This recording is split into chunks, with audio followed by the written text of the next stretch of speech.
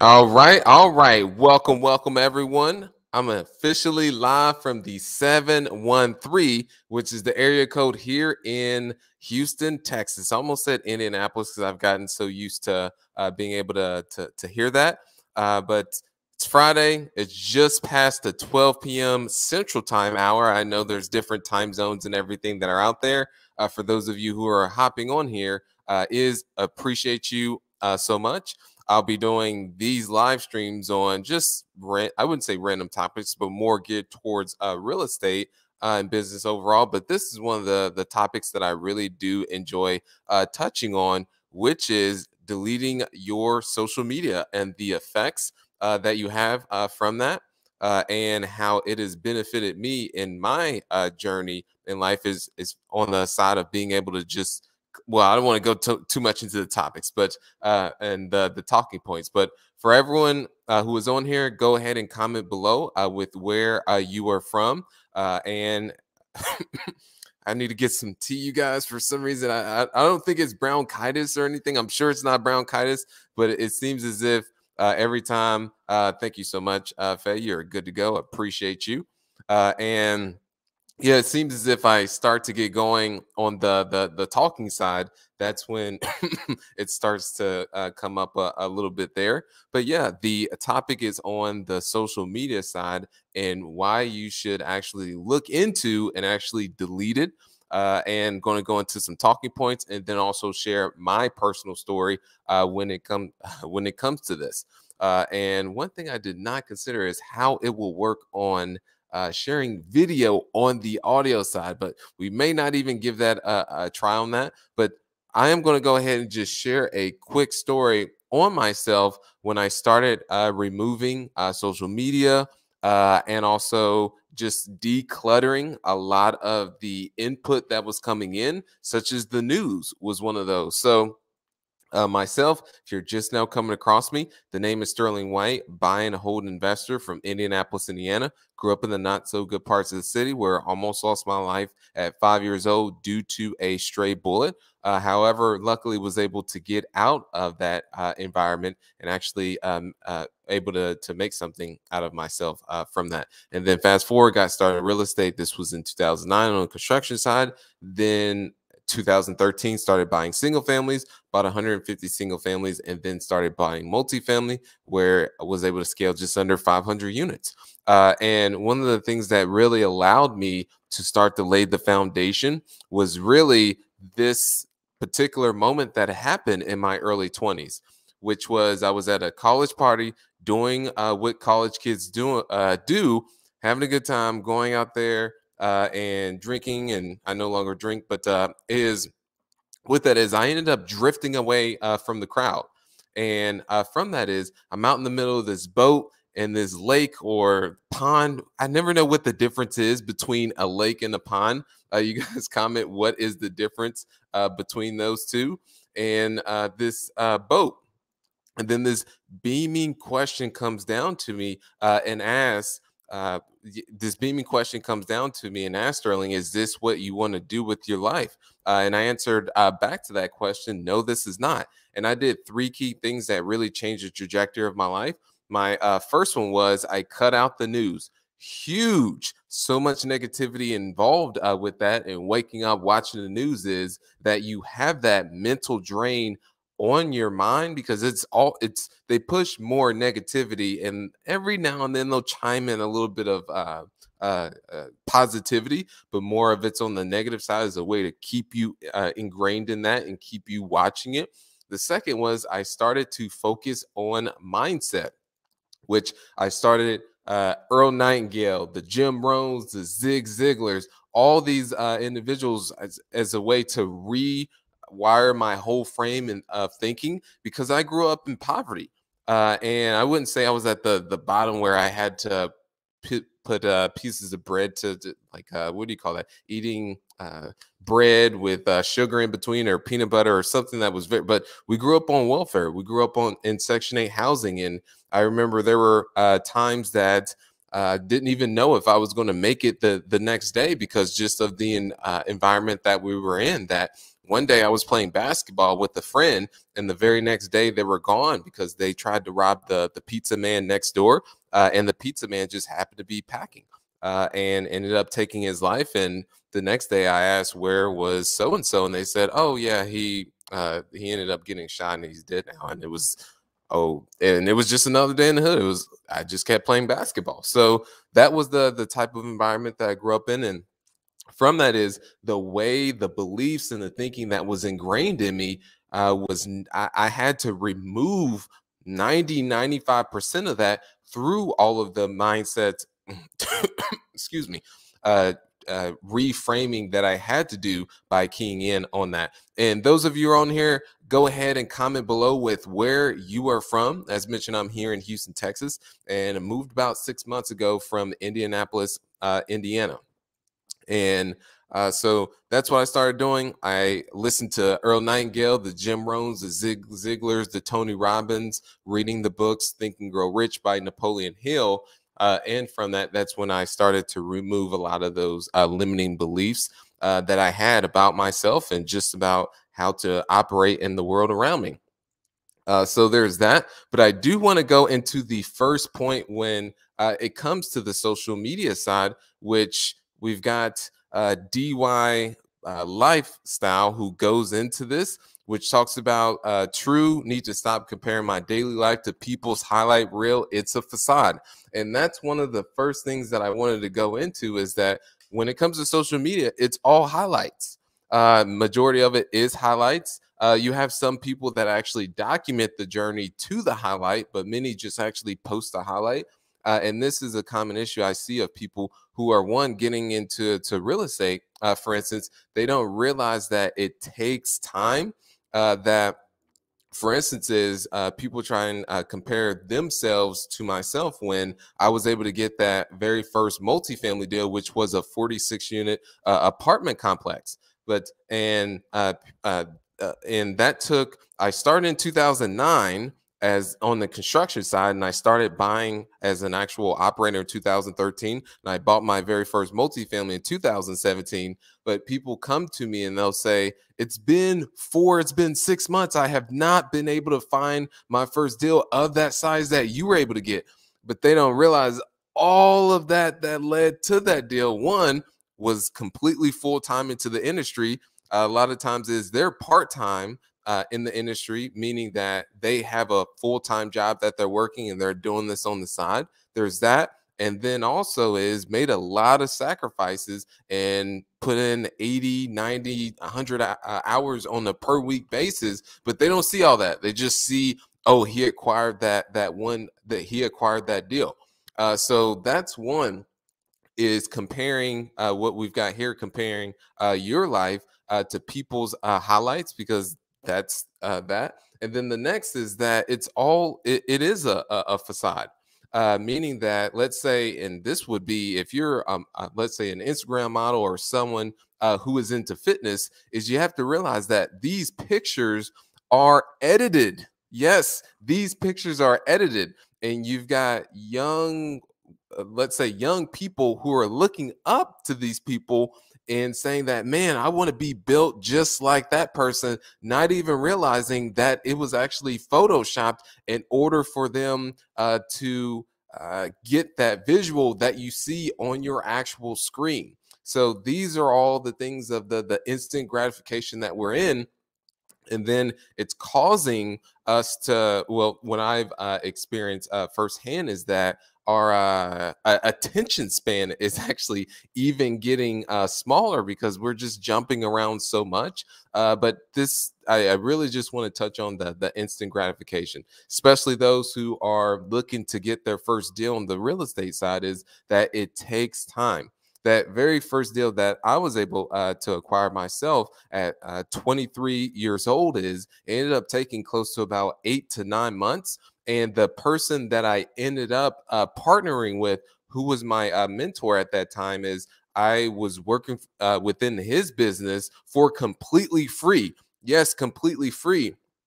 And people think that, and this is another instant gratification that people feel, that they don't realize that before he ended up becoming my mentor is I built a relationship with him about 3 to 4 months, and never even anticipated that this would be the person that I would actually partner with. So when people are saying, how do I find investors or find a mentor, is that they don't realize that that also takes time. It wasn't that I simply approached that person and said, I have a deal. I have a deal. Go ahead and invest in this. No, it actually took time. I worked for him for free and actually lived in my friend's den.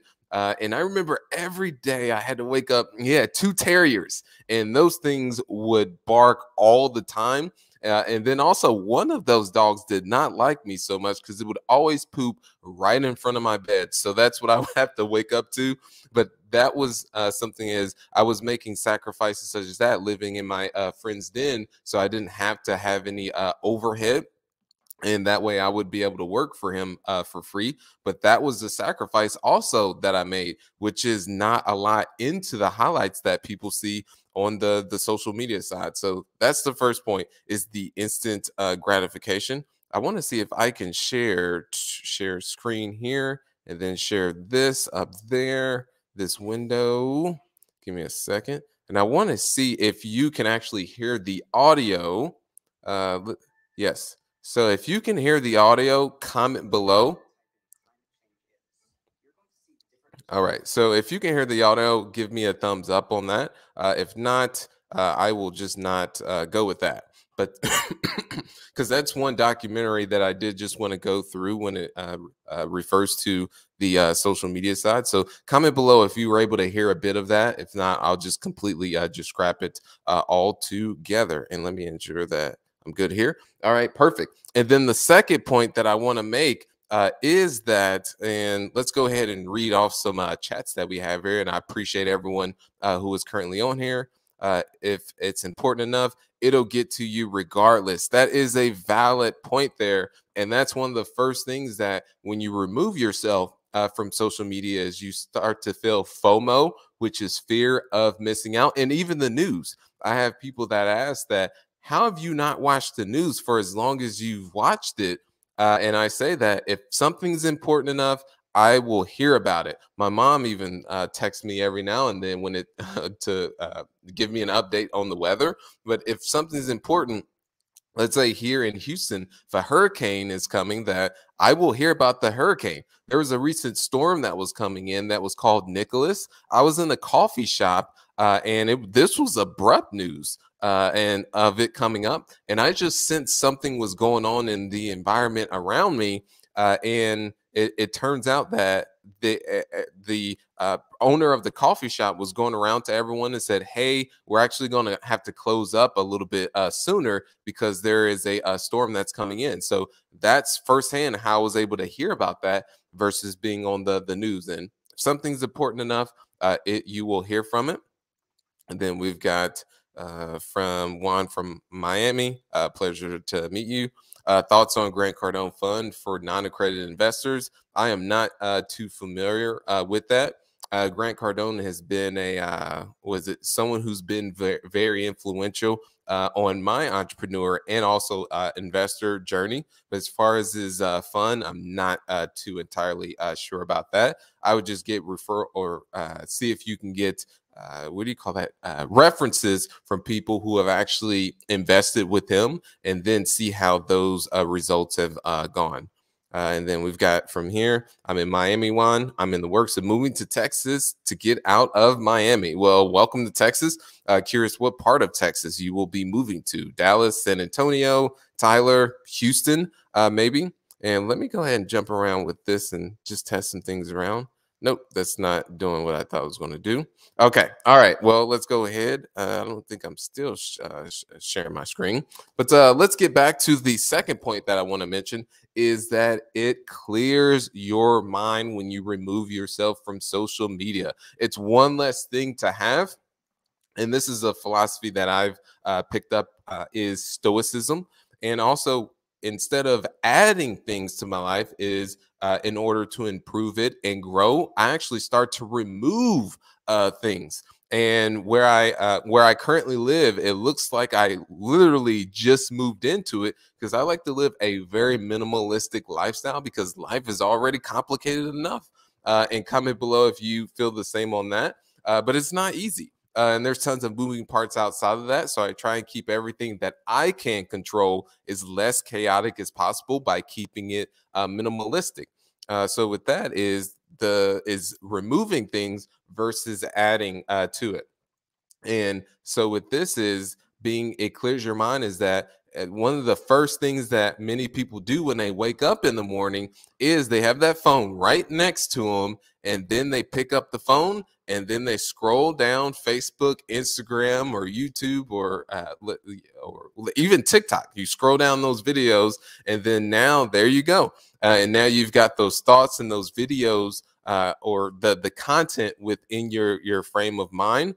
And the other thing that goes into this is the objective of these platforms is to keep you on them.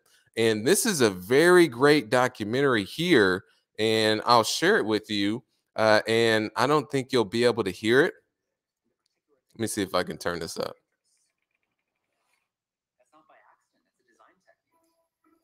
But essentially, this what you see on my screen, and I could blow it up even more. There we go. It's called The Social Dilemma, and it goes into on the. And I'm not getting into conspiracies or anything. This is actually really this is true information, and it's actually backed by data. But the objective of these free platforms that you're on is it's funded by advertisers, and advertisers, they're the ones that are essentially the customers. So you're getting ads in front of you, but also the following thing is the what these platforms, Facebook, Twitter, Instagram, TikTok, their objective is to keep your attention, and they have algorithms and all these different what do you call it, artificial intelligence as a way to keep you on the platform. So for those of you who are on here, have you ever noticed, which I haven't watched the Instagram story in a while, but let's say it's I believe it's the same even on Facebook, but if you watch, let's say, 3 people's stories, what will happen? What'll happen is when you watch those 3 people's stories is when, let's say, you're following 1,000 people, or let's say 300,000 people. I'm just throwing some numbers out there. Those 3 people's stories that you watch, those will be the first 3 people aligned with all the other people that you haven't watched their stories. So it's these little hacks that these platforms are doing as a way to constantly keep you on the platform. And the thing is, myself, is that you're going against billions of dollars of technology to keep you on the platform. Myself is I had to just have it deactivated and removed altogether because I had difficulty combating against the algorithms. I would do certain techniques such as, let me see if I can shrink this up here.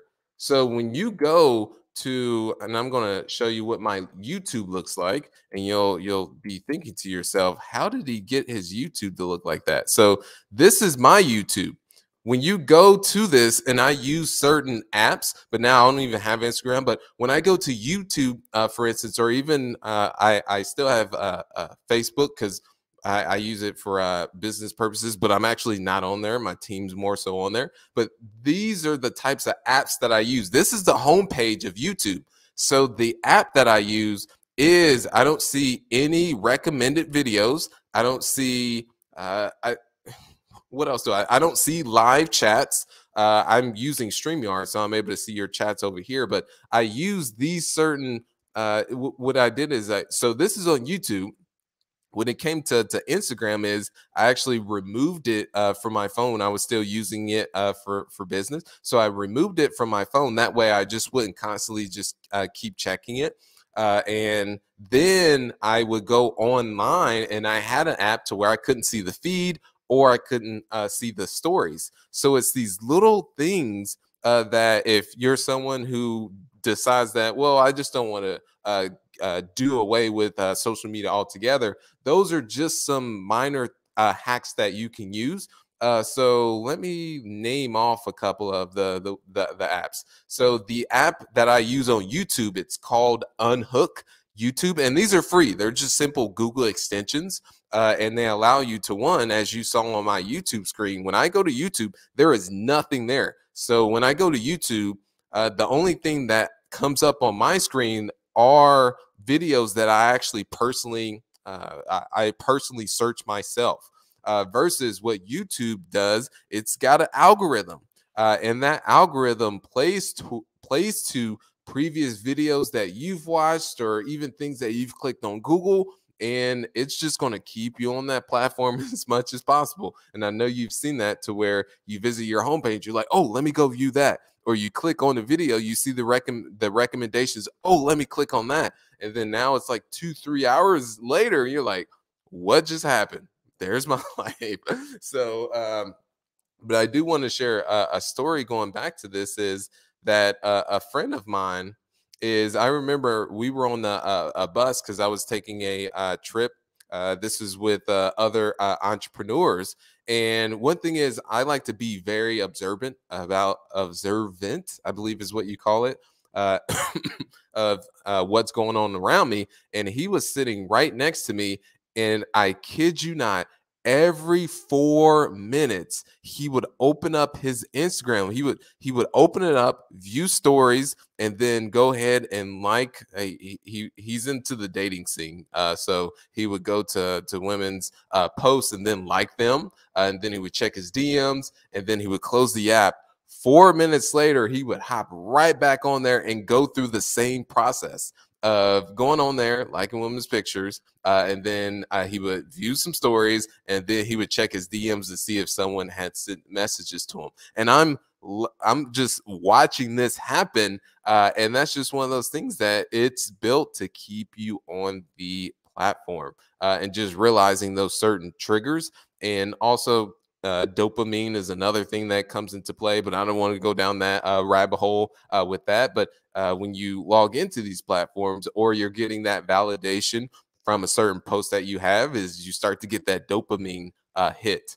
And the last point that I want to mention with this, with why you should delete social media, or at least remove it, or cut back from it, is it allows time for you to focus more on other projects and be able to free up that mind space. So one of the things that has helped me is to focus more on the YouTube channel, versus figuring out, okay, what do I need to post next on Instagram or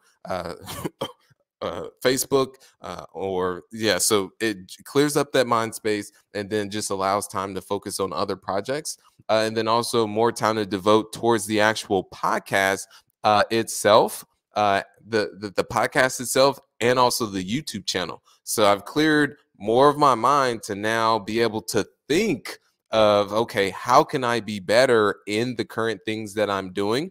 So it's just really freed up so much mind space. So those are truly the 3 points that I wanted to go in with you all, and would love to hear your feedback on, if you're still on social media, have you considered not being on social media, or cutting back on it, or if you use apps too. Would enjoy hearing from you on that. But just in summary, which was one of the points that was mentioned earlier, is that the instant gratification.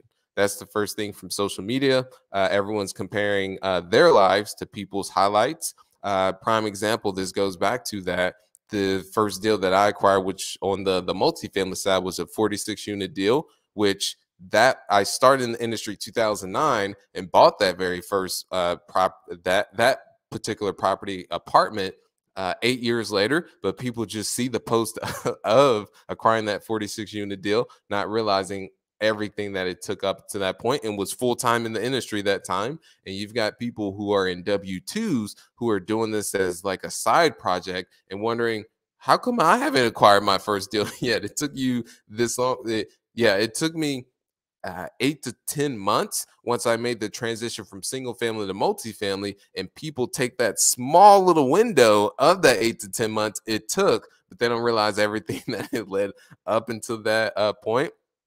The next point that I alluded to was it clears your mind. It's less clutter that you have going on. It's the same with the news. And for anyone is that that's on here is, do you still watch the news? But once I ended up cutting that out, and this was in my early 20s, is so much mental drain was just removed, because with that, the news is it's tons of negativity, and they'll sprinkle in just a little bit, like Fruity Pebbles. And growing up, I wasn't able to afford Fruity Pebbles. I had Fruity Diamonds, was what I would have. But they sprinkle in just a little bit every now and then, some positivity. And then the last is it allows you to just focus time on other projects, because now you're not or even yourself, because now you're not having to scroll through Instagram or scroll through TikTok and all these platforms that are built to keep you on there. Yes, understand that for us to have escapism, which is completely fine from that, but sometimes it gets to be a little bit more on the aggressive side when we're on these platforms, because they're actually built to keep us on them. So I appreciate everyone so much for listening on this. I do these on an ongoing basis, really making a push to provide more value to you. For those of you who just want more insights that are already in real estate and looking to grow more, maybe you're in single family looking to grow to multifamily, or you're doing smaller multifamily or looking to grow from there. Is there a link below to actually schedule a call with myself personally, where we do a strategy session to help bridge the gap from where you are to where you want to go. So appreciate everyone on here. Comment below with literally anything, because I personally respond to each and every message. Until then, keep being awesome, everyone. Thank you so much.